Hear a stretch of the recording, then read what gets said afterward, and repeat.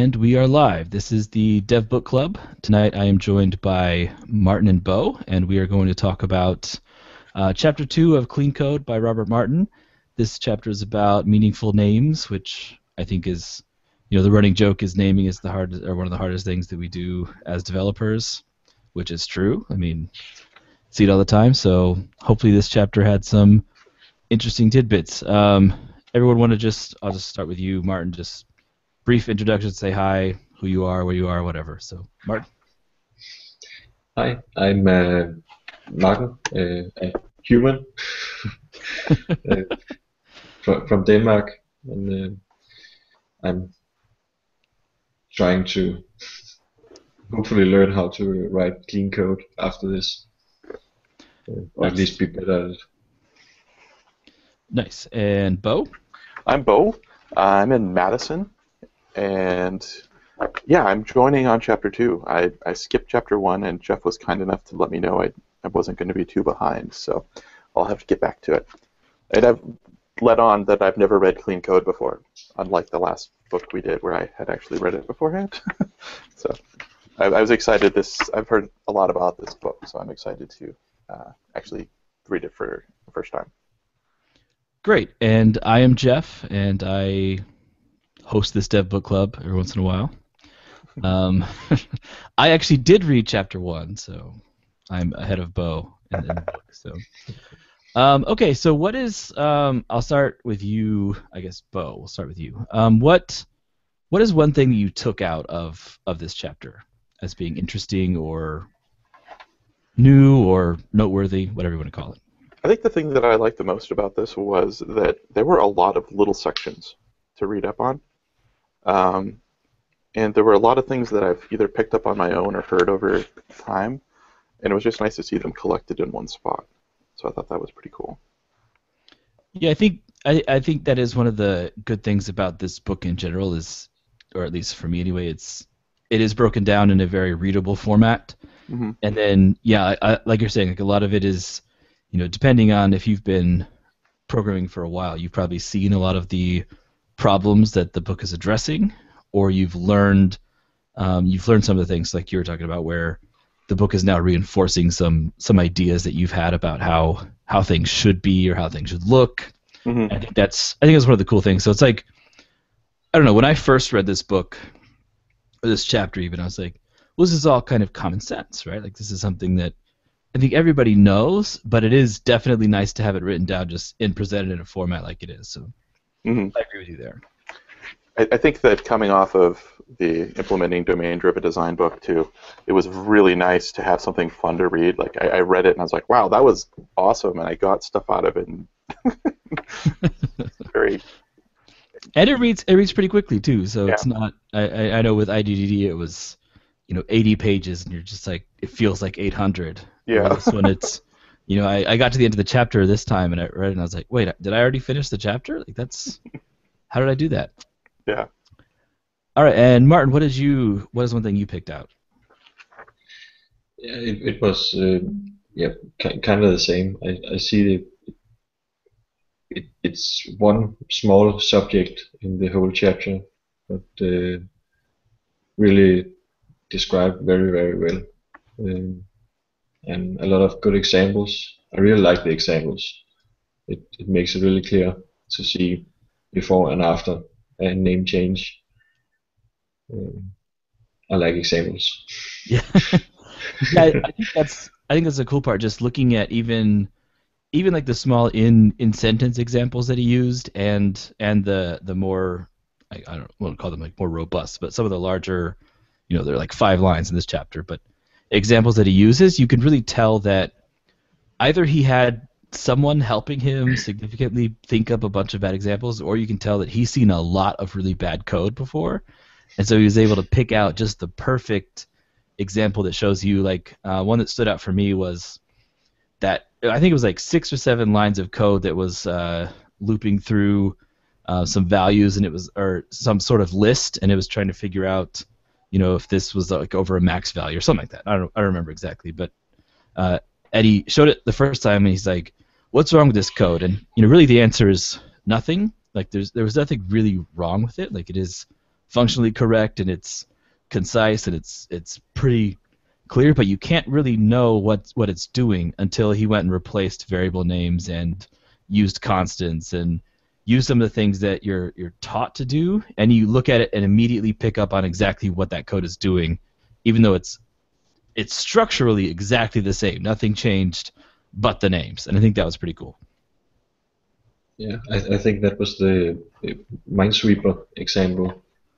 I really like that one too, because he split it up in two.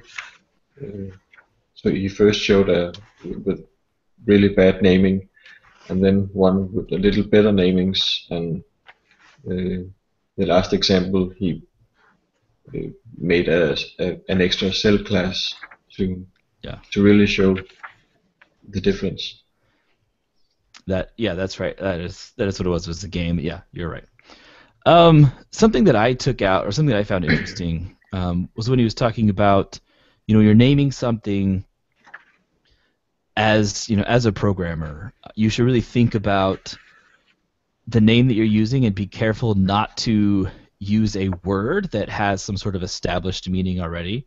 And the example that he was giving was having an account list, and he's saying, technically this is a list of accounts, but it's not actually a list. So as a programmer, especially, depending on what languages you've worked on and what type of structures you've used, that sort of thing, you may come into an application and see an account list and think, oh, this is a list. It should have these certain behaviors that a list would have, whereas really it's not actually a list. It's just, a collection. So he's talking about, how you should be wary of naming things with something that's already established as a concept.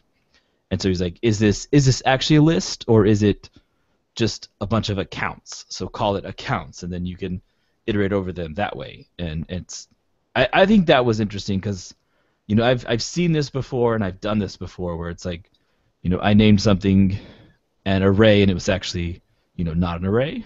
And but it wasn't just array, but it was like, it may have been an array at some point, but I changed it, so now the name is wrong. So it's disinformation, and it's named something that someone might expect to behave a certain way, and it doesn't.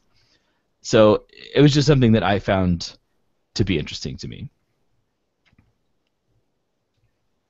Yeah, I find myself doing account info quite a bit, or things along those lines. Yeah. And so that was interesting to see that you don't have to add that. There were two types. There was the disinformation and the noise. I don't remember what the noise one was called, but unless it was just noise. Non-information, maybe? Probably, yeah. Non-information sounds right. Yeah. So I liked that a lot, because I find myself doing that all the time.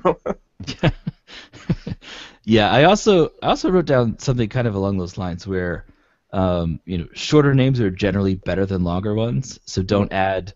I think he said like don't add more context than is necessary to get the point across. Mm-hmm. And that's something that I know I have trouble with sometimes because I'm like, oh, well, let me name this as descriptively as possible. So you end up with method names that are like 30 characters long, and it's like, I don't really want to mess with this. So pare it down, like make it have just enough context so that someone gets it, and maybe that means you have to have 30 characters, but chances are you don't. Mm-hmm. So just think about what you're naming and pare it down into something that actually makes sense. Yeah, I liked the example toward the end of that part where he talked about the different types of addresses. Oh yeah. It was like URI. At the end, it was like postal address, MAC, and URI. And I know I've had MAC address as a type before, or as a property name. So I know I've done that. This is like the joke of having an ATM machine. People, I need to go to the ATM machine. And you're like, the last letter is literally machine. Like it's different for machine. You don't have an ATM automated teller machine. So like name your things appropriately. It makes sense. Mm-hmm. I actually didn't know the M was for machine. Well, now you know. Yeah. See, look, you've learned something. If you learned nothing else, you know that it stands for automated teller machine. but I'm also trying to be better at cutting down the names. Now I've started to be descriptive in my names, and now I need to cut it down a little, I think.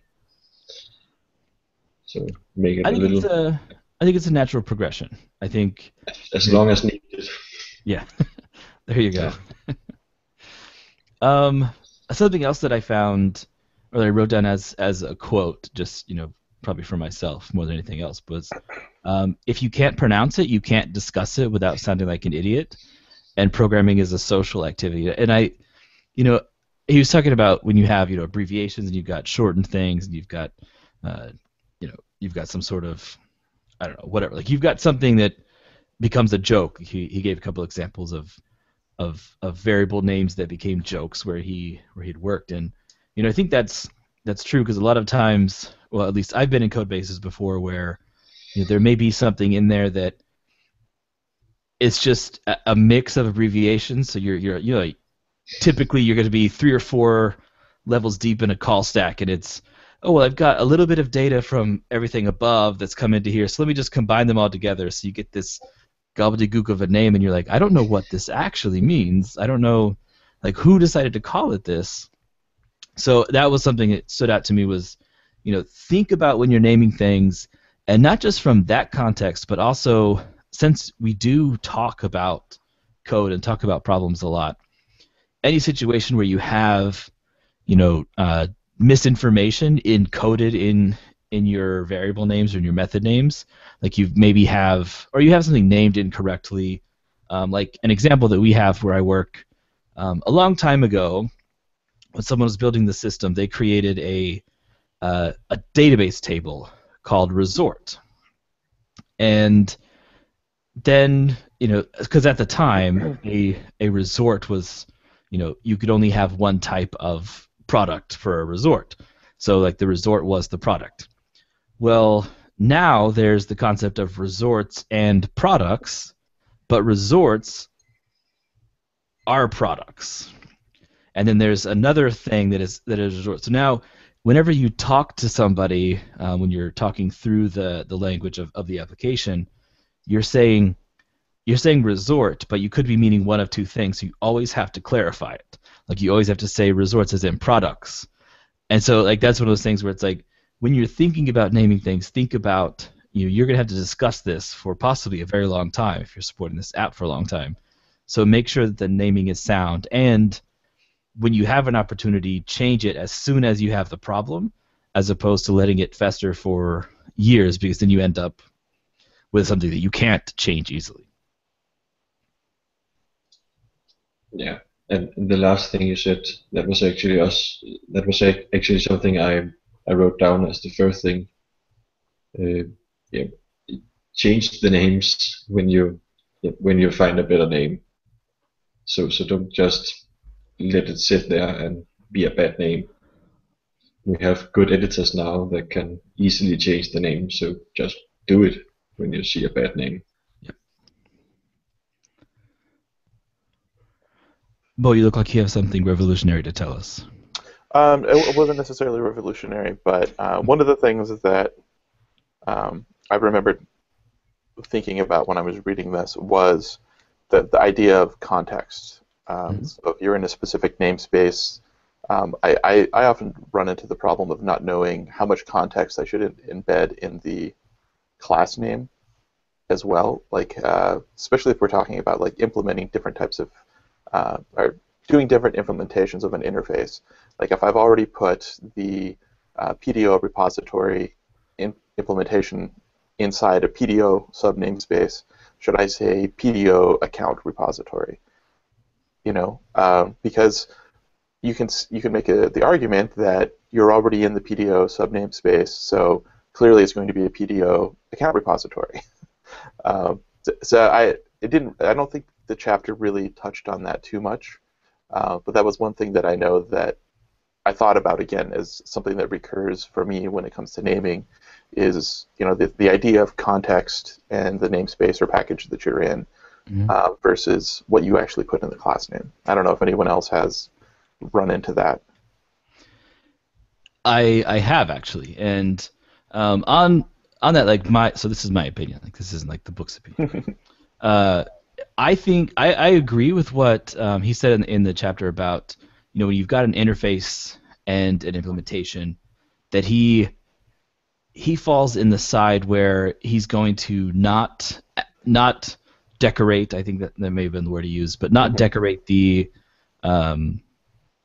interface with like an I or interface after. He's not going to change the name, because when you're using it in code, you're saying I'm going to pass you an account repository, not an I account repository, or I'm not passing you an interface. I'm passing you something that is a account repository that it provides this behavior, and then decorate the class name. So from my perspective, if I'm in a sub namespace and I've already got that kind of encoded there, I would probably just go with account repository inside PDO.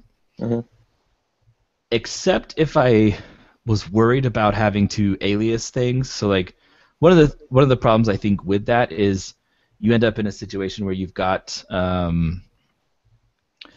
well, I guess you would never have two account repositories in the same place, so it probably wouldn't be that big of a deal. But you're referencing an account repository, and it's difficult to keep track of whether you're referencing the idea of the interface or you're referencing the actual implementation. And that's where I think it would be beneficial. But I personally would, if I already have a package that's containing the name or some sort of context for what this is, I wouldn't bother with adorning the actual class name. What do you do? I go back and forth on it personally. I try to stay consistent within a package, but every time I start a new package, I feel like I have that same discussion with myself, and then pick one way or the other to go for that package. I haven't really standardized on what Bo always does anytime he creates a new package.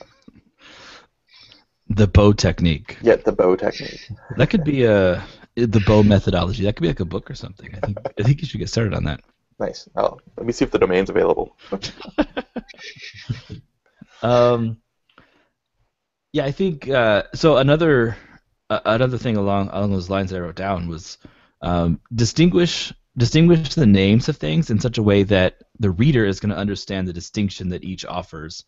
And I don't remember the exact example that he used in the chapter, but that kind of stuck out to me in terms of you've got some tiny difference in the way things are, and I should probably go look up what his exact example was, but you've got these two concepts or two variables or two classes or something. Make it extremely clear what the difference is between them. Like this may have been when he was using the a tree versus the tree example, or it wasn't tree, but whatever it was. But make sure that people are aware when they're just reading your code what the difference between those two things are. So don't be so generic that nobody can guess. And it's just this was probably around the same time when he was talking about not using numbers as a way to get around compilers, is what he was saying. But you've got this variable, and you're like, oh, well, now I'm inside the loop, so let me just call it object 1, and then I'll be set. I've got object 2, and don't use that because it's not information. It doesn't actually convey what your intent was. Yeah, this was where it was product info and product data. Like, if you have two variables that you've just decided that, well, I need two that are sort of called the same thing, so I already have product info, so this one will be product data. Like, what's the difference between them? Yeah, I think that was the thing I was mentioning earlier, that I picked up, that I do product info and product data and weird things like that add noise. So that's where he says noise words. Noise words, yep. Yeah. Exactly. And then another thing that's kind of along those lines is he was talking about the difference between a smart programmer and a professional programmer. He said the difference would be that a professional programmer understands that clarity is king, and so he or she writes code that other people are going to be able to understand.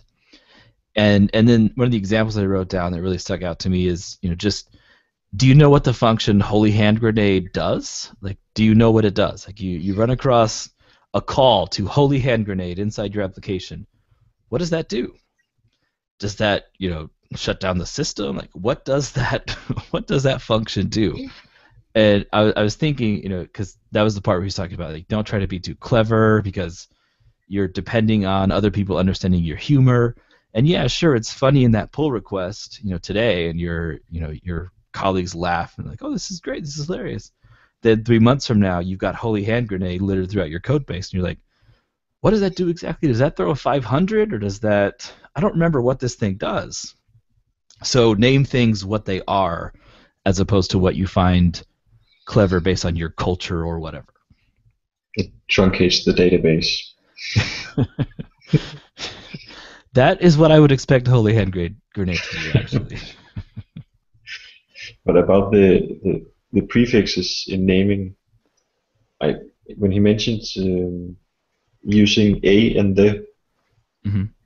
he talks about he used a for all local variables and the as a prefix for all function arguments. I actually like that idea. If the editor doesn't really distinguish between them, I think it could be give a great overview over the function. Yeah, I think if that's something that you wanted to adopt, like I personally don't do that, but I can see how that might have usefulness within a system. Yeah, I don't do it, but I've never thought of the idea to distinguish between those two types of variables, but maybe I should try to get PHP down to color them differently and see how it is.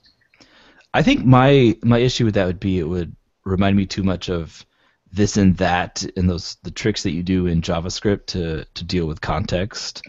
Like, it would remind me too much of that. Like, I have to keep track of where this came from because the language is so terrible, or because it's difficult to keep track of this. So I need this as a crutch. I think that would be my only hesitation for it. Is I don't always feel like I need that, but I can see how it could be valuable. Another thing that I found interesting was when he was talking about since you are a programmer, since you are a developer, it's okay to choose technical names for technical things, and to use language from the solution space rather than the problem space. And this kind of,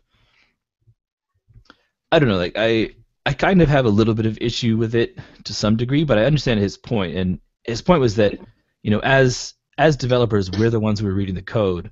So when you come in and you see a job queue, I think that was the example he used, you know exactly what that's going to do, as opposed to calling it the master list or something like whatever. I don't know what your business would call a job queue, but something.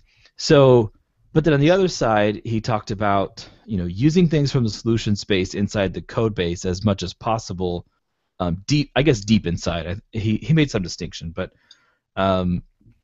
and that's just so that developers don't have to go back to a domain expert to beg them to explain what this particular concept is or what this is called inside the code base or whatever. And I see that, but I also think that we could probably take that a little too far. If you wanted to, you could say, well, this is, I'm not going to call this because there's a better technical name for it.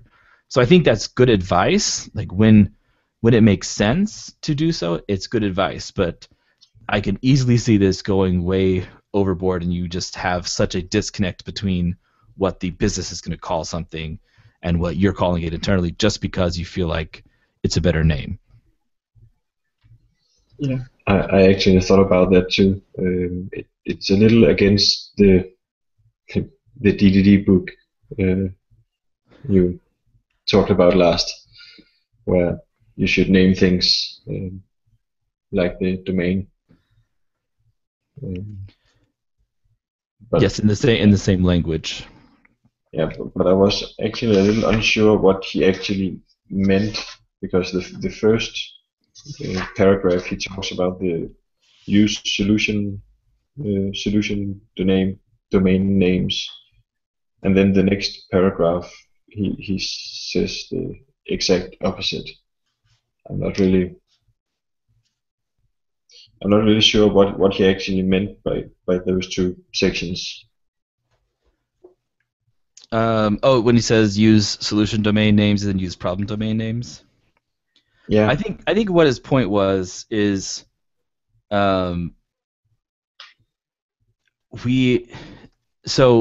there is a distinction between something that's purely a technical concept or purely a technical solution to something, and it has a good name that will tell somebody what it is. So this would be something where you're dealing with like a type of, or you're dealing with something that needs to be sorted. So you name something that has, bubble sorted, and if you're using bubble sort, or you name something with an established patterns like a factory or whatever. And then so that is something that applies in the solution space. That's how you got there. The business probably isn't going to call it the same thing. So I think what he was making in this, or the distinction he was making here, is when you're dealing with something that is only how you're doing it in code, because you have to solve this particular problem, that's when you would pull from the solution space, the solution domain, in order to figure out what the name is or what to name something. And then if you're dealing with something that is it's not something that is a characteristic of just because you're writing it in code that you're making this thing or you're naming this thing, that's when you would err on the side of using something with a problem domain. At least that's what I kind of took it from, because it doesn't exist solely because it's something you're writing in code. It exists because of the business, and that's when you would make that call. I don't know, maybe I misunderstood his point, but that's kind of what I took out of that. Yeah, it makes sense. Yeah, this is one of the sections that sort of popped up for me as well as being, it seemed a little vague or contradictory to the ubiquitous language concept. Yep. But he does make a point of saying that part of the job of a programmer, of a good programmer and designer, is to know when to use which. But again, it seems like a very vague thing to throw out there for people to be like, oh yeah, depending on the way you lean, you're going to pick this up as being either, oh yeah, I should always use the technical names for things, or oh, I should always use the business name for things. Mm-hmm. It just seemed like a really ambiguous thing to throw out there as a guiding thing that doesn't really help you very much. Yep. So I guess from that means I'm not a good programmer, because I can't tell you right off the cuff when you would use either. Like, I think it's situationally dependent, so I'm not a good programmer. Good to know. Thanks, Uncle Bob. Let me see if there's anything else that I wrote down. Already covered all these. Oh, no, I think that's it. One thing, a quote from the book, from the chapter. If a name requires a comment, then the name does not reveal its intent. I think that's a really important quote. Yeah, I definitely agree with that. And I thought his example was kind of perfect. You've got, I think he had a date, and he just called it D. Yeah. And then immediately after the semicolon, it was like, the date this was created or whatever. And you're just like, why would you not call it created date or something? Like, what is wrong with you? Like, why would you put D? Are you saving characters? I don't understand. But yeah, I think that is something that's important to take away, and it's not always going to be as trivial as that, but it's going to be something like, well, in that example I gave earlier, you've got a resort, and so you call it resort, but then you have a comment after that, the product that blah blah blah, and you're like, why wouldn't you just change it to what the actual name is at that point? Why did you spend the effort writing the comment to clarify? Obviously this confused you, so why not just change the name so someone else can benefit from it? Yeah, that puzzles me sometimes, that people do that. Write a weird name and describe it with 3 lines of comments. Yeah, you end up reading a story about why it's named poorly, and you're just like, at this I point, don't I'd want to rather deal you with have it. just named it correctly. Thanks. Thanks for the story, though. Yeah, I think this chapter was, for me, it was kind of a lot of head nodding for the most part. There were a couple, like the ubiquitous language or the problem space, domain space, or problem space, solution space thing. That kind of, I think I understand what he was saying, but that was really the only thing that stuck out at me as something I would disagree with in this particular chapter. I think everything else is kind of, yeah, I agree with that. Did anybody else have anything you disagreed with or question? I had the exact same reaction.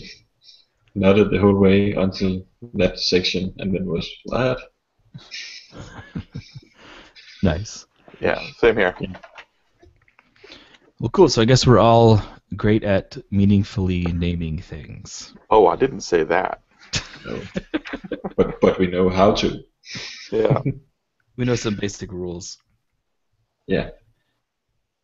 Okay, so so I did this last time, but is there anything that or what is one thing that you're going to take away from this chapter and try to apply to your daily programming life?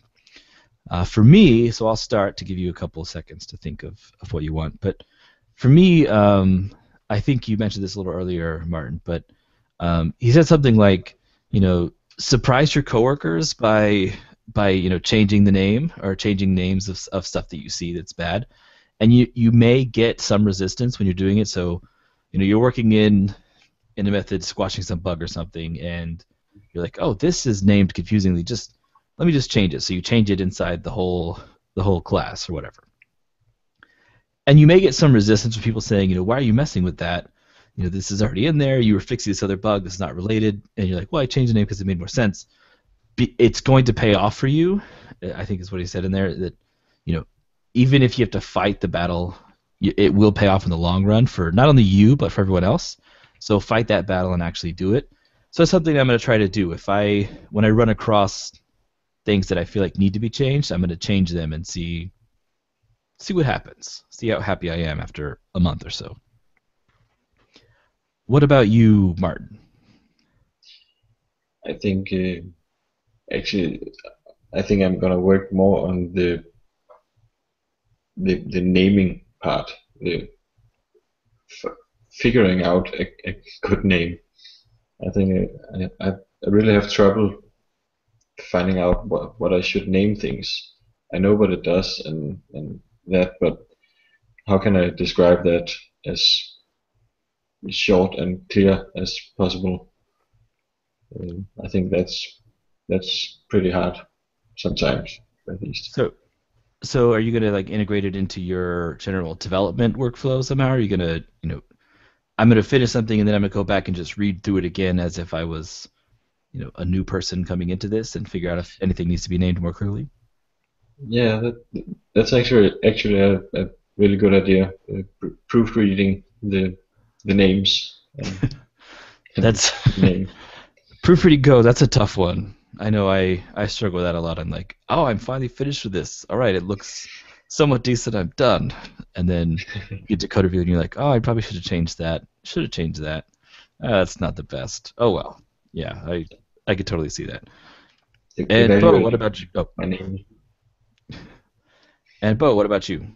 I think that I'm going to pay more attention to the noised words. I'm going to be more intentional about that aspect of naming, because that's something that I know in the past I've struggled with. I recently switched, somewhat recently switched to PHP Storm from VI and Sublime Text, specifically for the refactoring capabilities. So I'm trying to get more comfortable with that. I would say just in the last 2 weeks, I finally memorized Shift F6 to rename variables. And I've been using it pretty liberally over the last couple of weeks, I would say. So nice. I'm going to continue to do that and maybe clean up some code over the next couple of weeks, months, or whatever. You can just change the hotkey if it's too annoying. Well, there was no hotkey for it before. It was grep and do things by hand. So I have mine Control Shift R.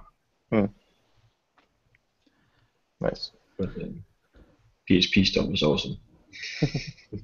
Yeah, I use it for I use Vim most of the time, but I do use when I'm in something and I'm like, oh, I need to just clean this up. That's when I fire up PHP Storm. I don't know. I like the workflow that I've kind of set up for myself is, I'm inside Tmux and I've got things open. So I could do all of it in PHP Storm. I know I can, but I'm just set in my ways, and I like my Vim configuration. I think part of it is just because I spent so much time building it up to where it is right now that I don't want to be like, oh, there's something much better than this. Like I'm just stuck in it. I'm like, I've invested so much. I'm not throwing this away. So I don't know. That could be it. Who knows? I only tried Vim once. I couldn't get out of it. Maybe that's my problem. Maybe I tried it once 10 years ago and I just never left. Maybe that's it. Didn't figure out how to quit, so I'm still using it. Yeah, so I don't think that I have anything else. Is there any other comments or questions, whatever you want to say about this chapter?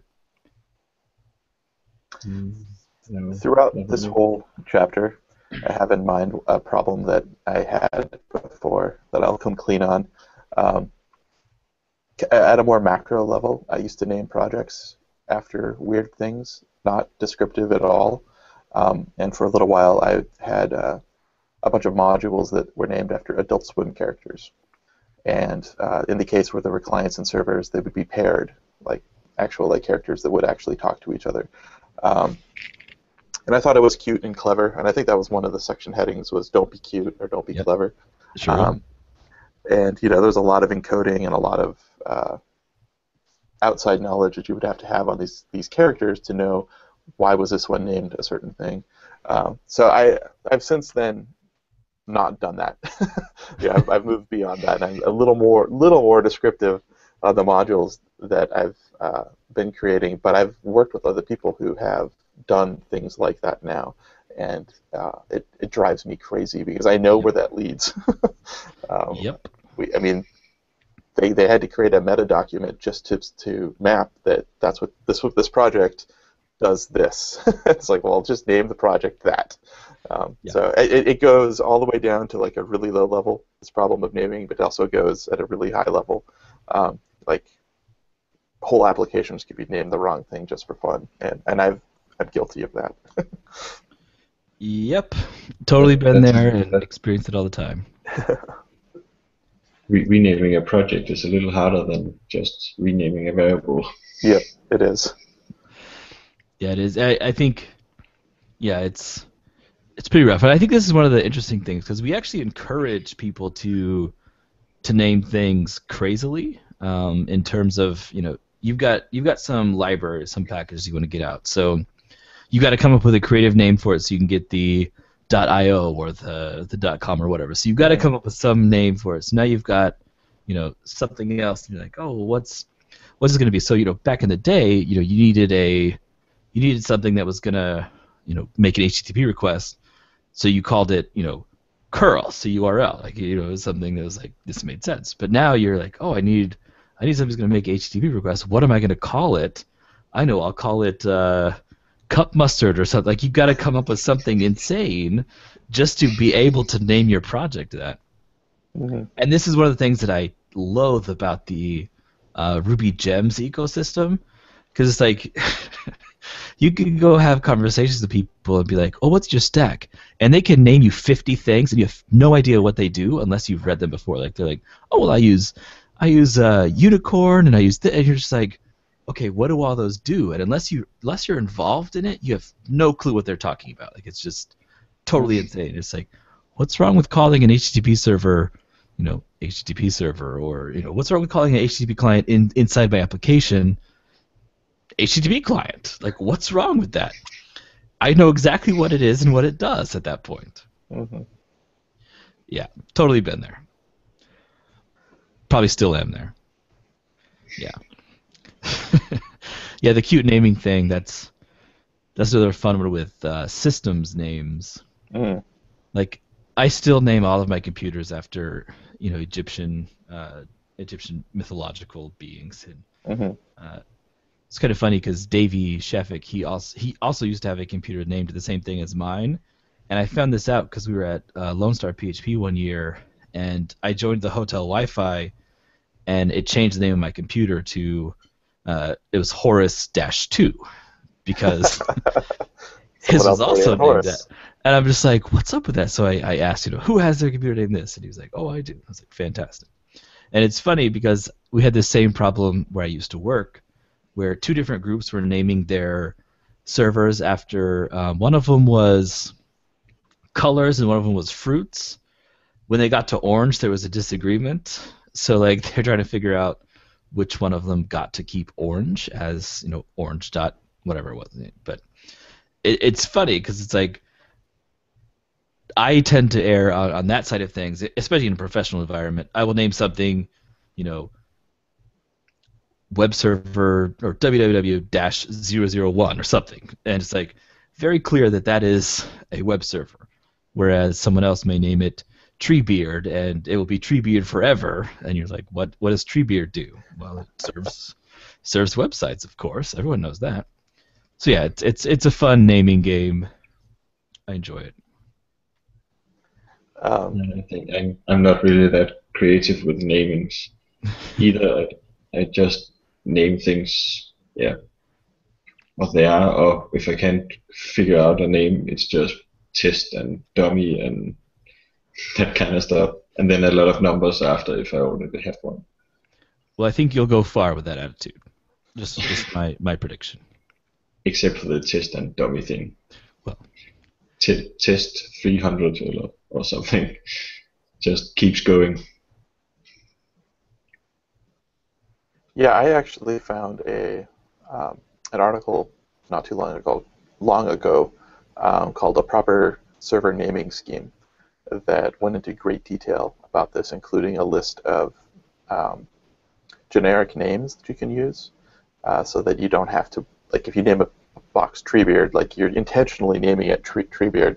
And what the idea behind this naming scheme was getting you a list of easily spoken, usable names that were short, that had no meaning whatsoever. So that you could name individual boxes a certain thing, and you would never be able to reuse that name, but the name itself meant nothing. It was kind of an interesting approach. Yeah, that makes sense. So you don't have to remember a lot of numbers and such. Yeah, I mean, there were a lot of things that went into it, like adding other more descriptive names on top of it, but the actual name of the host itself could be, like some of the names in here, like Crimson, Melody, Verona, Banjo. I mean, just these really short, easy to remember names that, someone says Crimson's down, okay, you go to Crimson, and it doesn't mean anything to you necessarily. Like there was no thought that went into it, and you didn't have to worry about the pool of names being used up. Like, oh, I've got this box name that's a really cool name. I wish that name could be used for this other server over there or something. Like, I never had to worry about that. nice. Oh, well, I mean, this person never had to worry about that. I haven't implemented it myself yet. But... Nice. All right. Well, I think that's it. Any last remarks? Done here. Earpiece. Done. Okay. Done.